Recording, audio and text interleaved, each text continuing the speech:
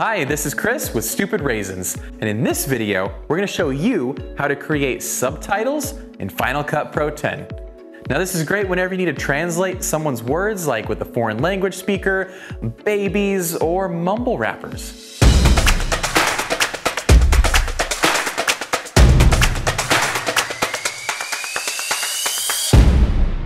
Now I'm going to share with you the differences between subtitles and captions in Final Cut Pro. I'm also going to show you how to create subtitles in multiple languages and how to use a familiar online platform to get automatically generated captions. Let's go check it out. All right, we're here in Final Cut Pro, but before we get too far into this, I just want to explain a difference between subtitles and captions. Subtitles are used to translate dialogue into on-screen text, often seen in foreign movies. Now captions, they display both the translated dialogue as well as referencing other audio cues on the screen. So you'll see those like glass breaks and falls. So we're going to focus on subtitles today, but you do create captions and subtitles the same way. With either one of those, I always recommend to make sure your video is done, that it's complete, that it's approved, finalized, finito, all those things. It is done, it's in the bag, it's ready to roll. Because it gets very difficult once you start changing your timeline around. The subtitles, the closed captions that appear and connect to different clips will suddenly get goofed up if things start getting moved around. All right, so the first thing we're going to do is look at the index. Right over here, click on that.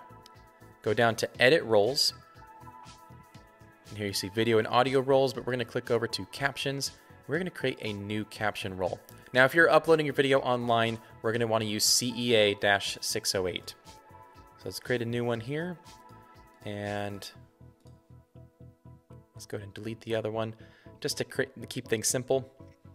All right, and we will apply that. Yep, make all those changes. Yep. All right, now we can start creating our captions. So there's a couple things we can do. Let's say we want the caption to start right here. We go up to Edit, Caption,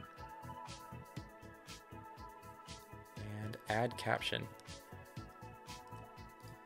Now let's take that out of here. We're going to show you a shortcut. You can do Alt-C. And we're going to look for our format, which is the CEA-608 right there. And, whoops, what am I saying? Let's find out. Get ahead of the game and subscribe below. Okay, so let's hear that first. Get ahead of the game. Let's resize that to where that clip takes place. Get ahead of the game. Now, whenever it appears red, something's wrong. So I'm assuming it's too close to the beginning. Get ahead of the game and subscribe. Yeah, which is unfortunate because it is a very quick clip. All right, now let's create our new one here. Control C, or Option C, and subscribe below. Let's go ahead and add that whole thing here. To hear about our future videos. All right, so we can split captions by going up to the menu, edit, and bringing that down to captions here. But the way I want to show you is the shortcut, which is the longest shortcut I've ever heard of. Control, Option, Command, C. Splits those two. And it looks like it actually was pretty close on that. Now I want to do and subscribe below as its own thing, so we're going to do that. And we can actually switch between these with these little arrow keys. And subscribe below to hear about our future videos. Subscribe below to hear about our future videos. So let's say we changed our mind again, and we want to actually have these two be combined. We can right-click and select Join Captions. That'll create one big long caption right here. Very nice. If we want to split that again, we can do that big long thing there. Subscribe below to hear about our future videos. So let's say we needed to duplicate the captions. There's a couple ways we could do this.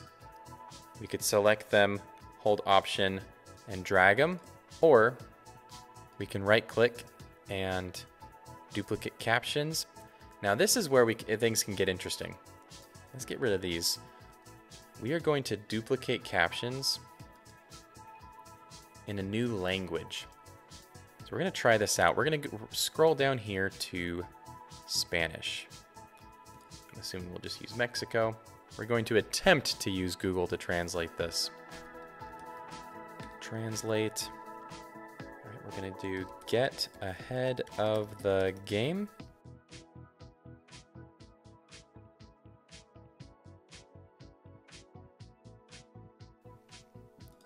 Yep. Copy and paste. Now, the accuracy is probably going to be way off, so just keep that in mind. And subscribe below. Copy and paste. And then let's copy and paste this here to hear about our future videos.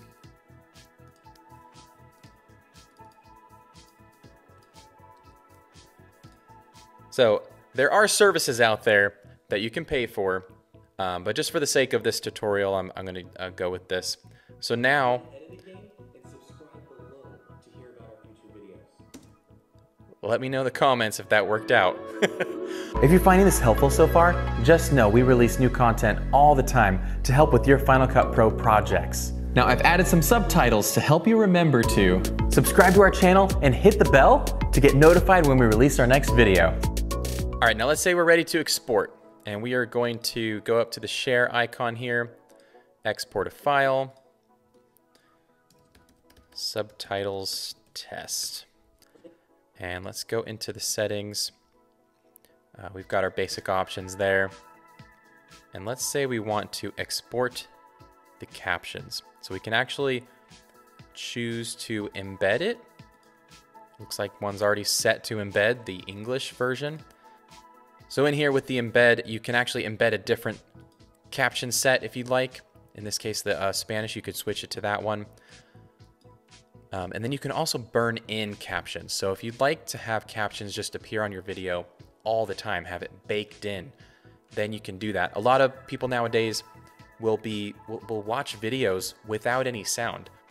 So if you want to capture their attention, you want to make sure to put captions into your videos, and burning them in might just be the best option for you.